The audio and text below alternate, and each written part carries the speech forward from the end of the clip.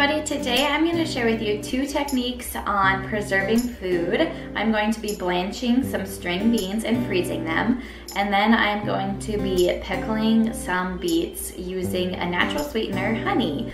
So our garden is in full swing right now. I've had snap peas and cucumbers, beets, beans, the works, and we're in zone 5, so things are coming in pretty heavy right now, and thankfully not all at one stage. I've got broccoli as well, just picked my first head of cabbage, tomatoes are coming on, corn's almost ready, so it is definitely preserving time for us. And we love having those type of foods in the winter months as well, and they just taste so good. We're preserved that way, and I hope you can use these techniques in your home for your garden produce, or go to the farmer's market and buy some of these produce items to preserve for your family.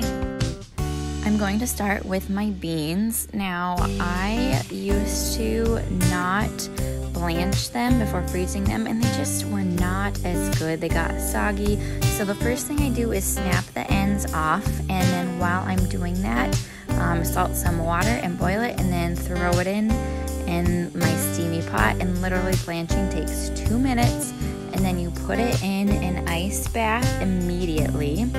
And there you have it, really. You just ice it after your 2 minutes in boiling water, and then I put it in some quart-sized freezer bags. So it is super simple to do, and something that I think is a lot quicker than canning, and really convenient if you have the freezer space.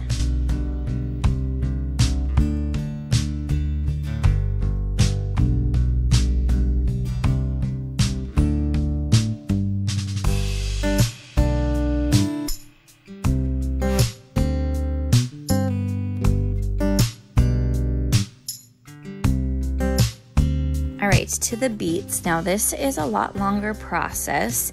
So the beans, I would say, is for a beginner food preserver. Beets are probably more for an intermediate, pickling them, just because it takes more time too. But I put them in some hot water and let them soak for probably 30 minutes. That's what I set my timer for, until the skins are soft enough to peel, because you don't want to have the skins on the beets. And then I put them in some cold water.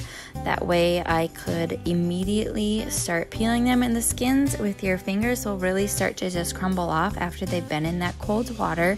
So it makes it easier than trying to cut it off. But in a few of them I did have to end up cutting some of the skin off, but I just take it out of the water. And it is a process, especially if you have quite a few beets you want to can and pickle.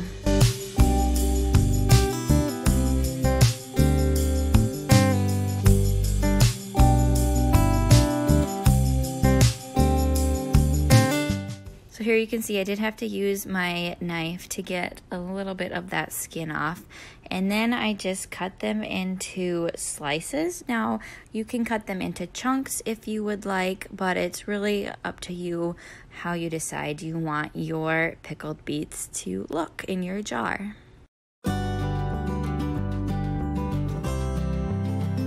Alright, and then I filled several pint-sized jars, and I'd say I had about 30 medium-sized beets, and I filled 6 pint-sized jars. And then I filled them probably to about a ½ inch from the top.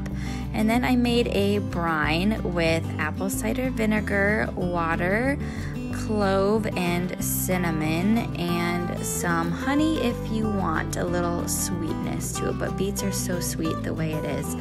And then you boil that together and pour that hot liquid over your jars, and then of course you're going to can it. Now I have a stock pot that I use for canning instead of a hot water bath on my glass stovetop.